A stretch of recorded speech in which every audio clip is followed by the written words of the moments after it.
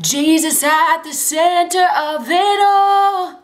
Oh, Jesus at the center of it all. Ooh. Hey guys, what's up? It's Marte. Today we are talking about how to keep Jesus as your Lord and Savior the center of your life. And why are we talking about this? One of you sent me a DM. I feel like it was almost a year ago, so I apologize. But you sent me a DM asking about how I do that. And I was like, that is a fair question that I've never really thought about, like in terms of asking someone, you know what I mean? It's just different. So I wanted to come through because we did a vote like, I don't know, like a couple months ago on my YouTube community tab, and I asked you guys, like I think it was like 5 or 6 different subjects for this Come Away series that I'm doing. And if you're new here, welcome, make sure you subscribe. This Come Away series that I'm doing is all about how to grow in intimacy with Jesus, and I'm not coming at you from a teacher perspective, even though your girl loves to teach. I'm coming at you from a homegirl, sister perspective of like, this is what I've done in my life and this is what I've been taught. I hope it blesses you kind of perspective, you know what I mean? So I'm not the end all be all with all of these videos and subjects, but we've talked a lot about getting to know Jesus, like how to seek the Lord with all your heart, how to fast, how to read the word, all of these different subjects, how to hear the voice of the Lord. It has been so cool, and I don't know where I'd be if I wasn't taught by someone or I didn't ask someone for guidance in those areas. So I'm so glad that you guys are taking to these videos. But today we're talking about Jesus at the center of it all. How do you do that? And I'm excited. Like I said, in the community tab on my YouTube page, you guys voted this one pretty high. And I think the least one that you want to know about was how to pray. So I think this is gonna be our last Come Away series video, unless the Lord really shakes me up and says no. But I really feel peace to end it right here. I know. Sad. But we've had an amazing time and I'm just excited. So I'm gonna jump in. I'm gonna give you guys 3 ways to keep Jesus at the center of your life. And these are 3 ways that I do it.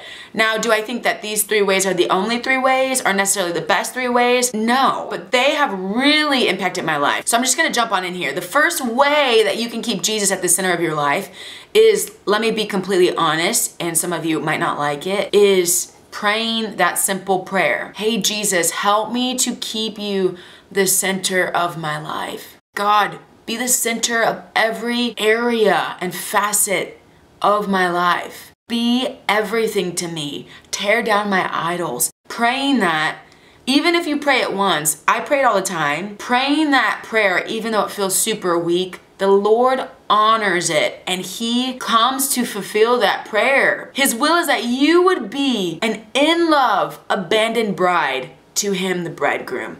So when you pray that prayer, even though it might feel so dumb or you might feel inadequate or might feel small, it is absolutely honored by the Lord. Now here's the thing you need to know though. When you pray that prayer, it might not be honored the way you want it to be honored. So I look back and the Holy Spirit has actually helped me do this. I remember when I was in youth group, when I first jumped into the faith, I prayed to the Lord something to the effect of, may I always be hungry for you. It seemed really great. I'm like, the Lord's gonna give me hunger, this is gonna be amazing. Like, you know what I mean? Like, this is gonna be great. I'm always gonna be in love with Jesus, you know? And that was really my prayer. I meant it. I was young, I was like 15, and I did not understand the consequences and the things that would happen as an answer to that prayer. And now that I'm like twice as old, I have seen the Lord and He has shown me, Holy Spirit has been faithful to be like, hey, remember that prayer you prayed? This is why this is happening in your life. And so, you know, I've lost friends and I have not gotten certain opportunities that I really, really wanted and thought I should be able to operate in. And the Lord took me back in those moments that were heartbreaking and said, hey, remember that prayer you prayed? Hey God, I want to always hunger and thirst for you. Hey God, I always want to be in love with you. This is why I didn't give you this opportunity. This is why I shut this door with this guy that you were dating. This is why so-and-so ghosted you. This is why so-and-so blah, blah, blah, or this happened, that happened. So, you know, I don't think you need to be scared of that prayer because God is so great at leading. He is a perfect leader. But I just want to be honest, it might not be answered the way you think it will be. The second thing to help you keep Jesus at the center of your life and all you do and everything that you are is time. The Bible does say, and this is my paraphrase, but it does say, where your treasure is, your heart is also. Many of us, our biggest treasure is our time. So if you can give your biggest treasure to the Lord, just you know, even if it's the first moment of your day or the last moment of your day, if you can give some time to him and pray and renew your mind, I think you will be a-okay when it comes to keeping Jesus at the center. There's something about praying and renewing your mind that keeps you focused on what's important in life and keeps you in agreement with what God has for you. You know, the Bible says, be transformed by the renewing of your mind. So if you're praying and reading your word, you are going to be a-okay. Now, the next thing I want to give you, my third point on how to keep Jesus at the center, is godly community. I actually did a video on how to find godly community right here. But the reality, you guys, is that godly community, when we get off track, like Paul says in Hebrews, he says, do not forsake the fellowship of the saints. And he was not just like giving a light suggestion. He was like, there's severity to forsaking community that is after the same goal of keeping Jesus at the center. It's just a staple principle of life. And when I say this, I mean this with all humility and love. If you want to be a great runner, you probably shouldn't be running with people that just started running. It's not that they can't become great runners. The best runners run with each other. So if you want to be a great runner and you kind of getting started, go run with someone who is better than you. If you want to be a great cook, right, you don't go ask your friend that's never cooked a dish in 5 years or that hasn't cooked a dish in 5 years. You go to a great chef who might be able to give you some instruction. You YouTube a great chef and you follow their instructions, you know? So if you want to be steadfast in seeking the Lord and keeping him at the center, you need to be around people who are also doing the same. It is not easy, let me tell you, because when you get off track a little bit, they keep you accountable and that conviction hits your heart and it doesn't always make your flesh happy. You know what I mean? I'm just being honest.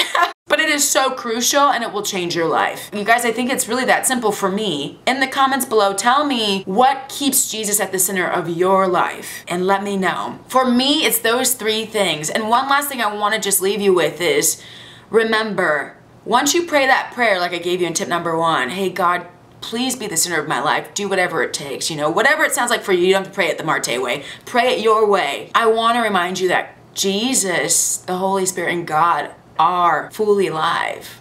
The Father is alive. Jesus is alive. He is sitting at the right hand of the Father, interceding for you day after day, second after second. The Holy Spirit is with you. If you are a believer, he is going to be faithful to bring it to pass. He's alive. He's not dead. So it doesn't have to be all of your own striving. You can lean on God and know that your refinement and perfection and your completeness and you keeping Jesus at the center is going to be their main agenda. All you have to do is say yes to them and the Holy Spirit will bring it to be in your life. All right, you guys, I love you so much. Make sure you subscribe. This is the end. Come Away series completed. This has been so much fun. If you are new here, please look in the description of this video. I'm going to put a playlist of all the videos. There's a music video to go with it too, of a song that I came out with called Come Away. I'm so excited, you guys. This has been such a blessing. I have dove deeply with you guys into this and I wouldn't change it for the world. So I love you guys. Leave me another comment in the comment section below about what kind of series would you like next. I'm thinking, because it's always on my heart lately, mostly because I have so many single friends and they don't want to talk about it, so I always bring it up. Dating, I'd love to talk about dating and get some people who are married and single and just get them on the channel. I'd also love to do a study on the book of Revelation and what Jesus' end time plan is and what that looks like. Let me know what you guys would like to see. I love you. I'll see you later. God bless you guys. Bye.